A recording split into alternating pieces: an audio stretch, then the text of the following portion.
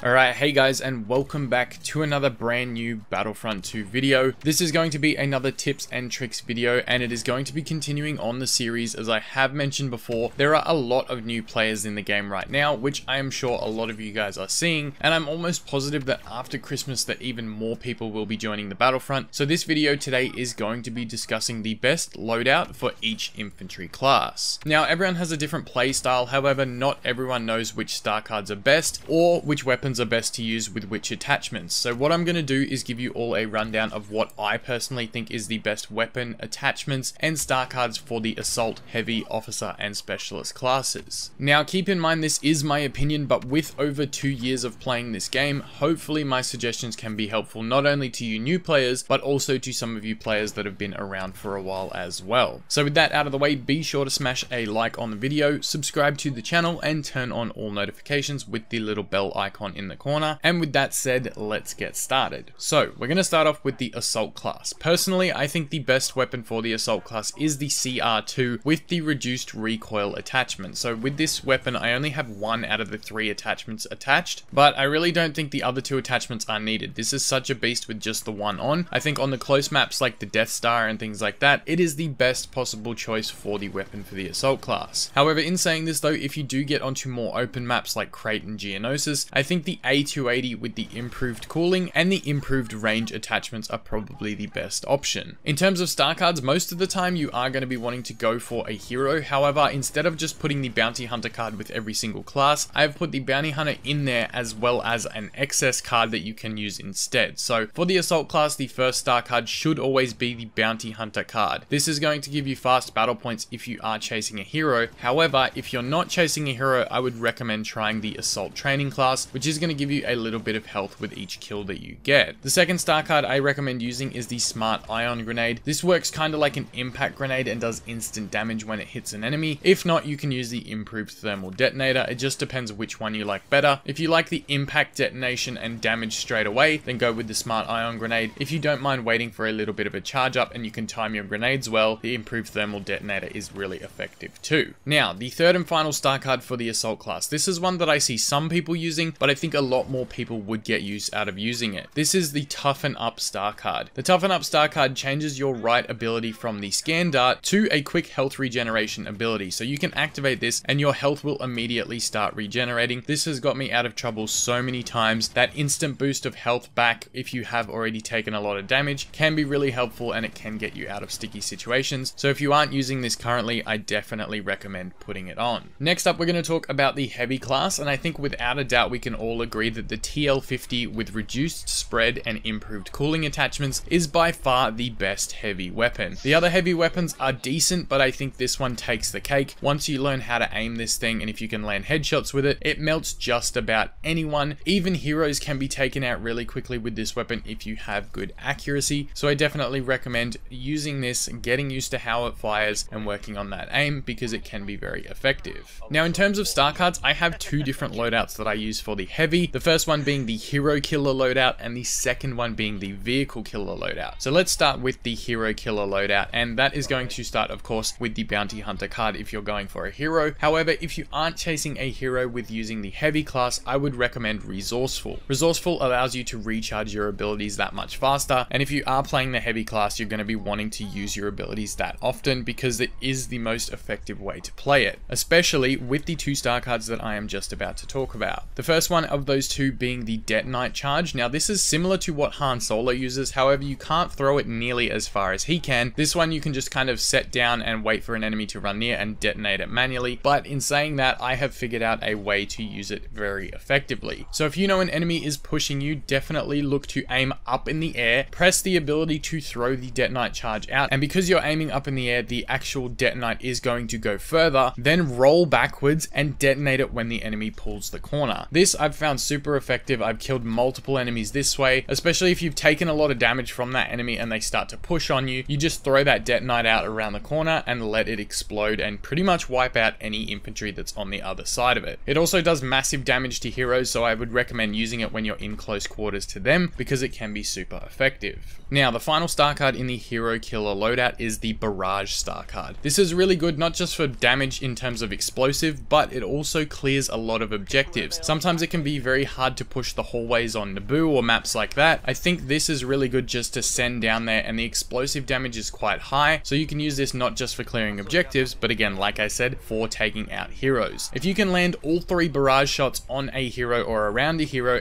and a detonite charge, they are going to be very weak, which is why I call this the hero killer loadout. So if you haven't tried these cards in combination together, I definitely suggest doing it next time you're on the battlefront playing the heavy class. Now, next up for the heavy, let's talk about the vehicle killer loadout. Everybody has those games where you have some guy that's spamming the ATST, he's standing at your spawn point, and you're pretty much trapped in there and can't get out. Well, I have a solution for this. Again, we're going to be using the resourceful star card so that your abilities recharge quicker. On top of that, you're going to want to use the ion torpedo. The ion torpedo is one that locks onto vehicles and does a lot of damage. If you can hit all 3 torpedoes onto an ATST, they are going to be very weak, and in combination with the next star card, which is the ion turret, you should be able to take out any ATST that is in your way. My suggestion is to find a spot where the ATST can't see you straight away, crouch down and make yourself a smaller target, and then lock on and fire away. If you can get the ion turret set up and the ion torpedo landing all 3 shots, those ATST players are going to get very frustrated, and you're going to be able to take them out each time they decide to spawn in. Another suggestion, if you are using the vehicle killer loadout and that's how you plan to play is hunting vehicles, I would suggest switching the TL50 to the FWMB-10K with the ion shot attachment. This just gives you a little bit more of ion damage, which is great against vehicles as well, and I think it would do a little bit better instead of the TL50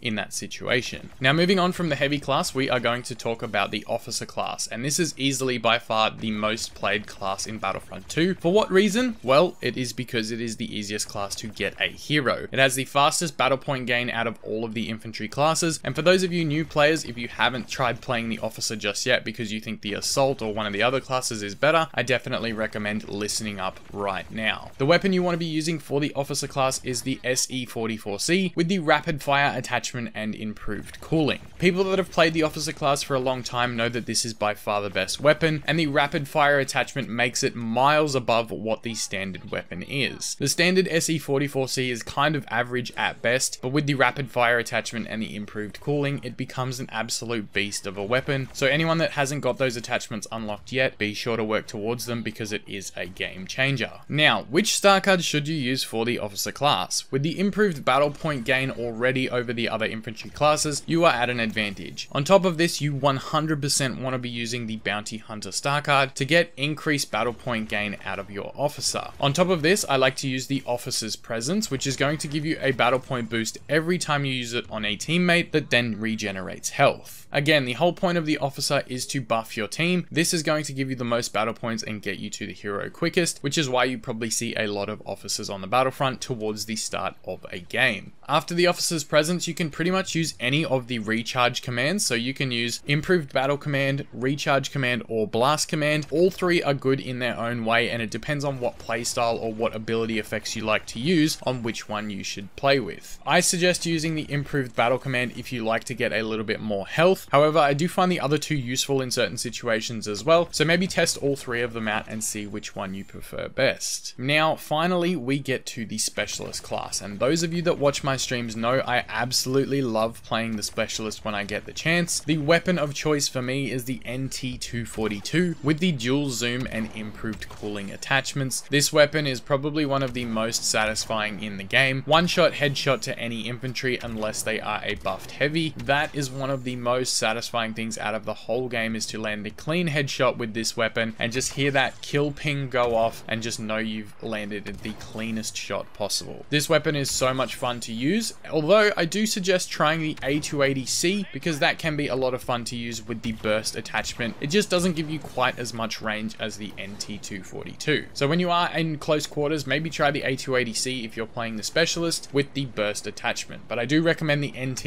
It is probably one of the most fun weapons in the whole game. In terms of star cards, if you're not using the bounty hunter card, which when you're playing specialist, there really isn't much reason to be using it because you're probably not going to get a hero before an officer, I suggest using the survivalist star card. card. This basically speeds up your health regeneration process, so if you do take a bit of damage, your health will start to come back that much quicker, so you can get back into the action. The second star card I suggest using is the personal shield. What happens with this is when you take a bit of damage, you can pop a personal shield that will absorb any damage coming your way until it takes around 250 damage. I've found the personal shield super helpful in so many situations. If you get shot, if you're in a snipe out by another NT and you take a whole ton of damage, or someone's just got really good aim, you can pop that personal shield and get out of the way. And with the survivalist star card, your health is going to come back really quickly, so you can get rid of the personal shield and get back to firing at your enemies. So these two cards stack really well, and I think they're a good combination. The third star card I do use for the specialist class is the hardened infiltration. The infiltration gives you the EE4, which is would be one of the most OP weapons in this game if it was actually for regular infantry and not just with the infiltration ability, but the hardened infiltration gives you damage reduction while you're using this ability. I definitely think it's worthwhile, and although I don't use it a whole bunch, I do enjoy using it. It is really cool when you land clean bursts on enemies and just wipe them out. The infiltration is a 2-burst kill to most infantry, unless they are buffed of course, so it's definitely worth having that damage reduction so you can get in behind enemy lines and take out anyone without taking too much damage. Anyways guys, that is everything I would suggest for you for infantry in terms of the best weapons and star card loadouts. Let me know what you think down in the comments. Was this video helpful? Do you use the same options that I do, or do you have something different that I should try? Because I would love a little bit of feedback as well. So make sure you guys drop that in the comment section below, and I really hope you enjoyed this video. Anyways, I am going to get out of here now. Thank you all so much for the support lately. We are so close to 20,000 subscribers, and I think in the next week or so we should be there. So thank you again. I appreciate the support, and I will see you in the next video. I am the Twisted Jedi, and may the Force be with you always. The Sith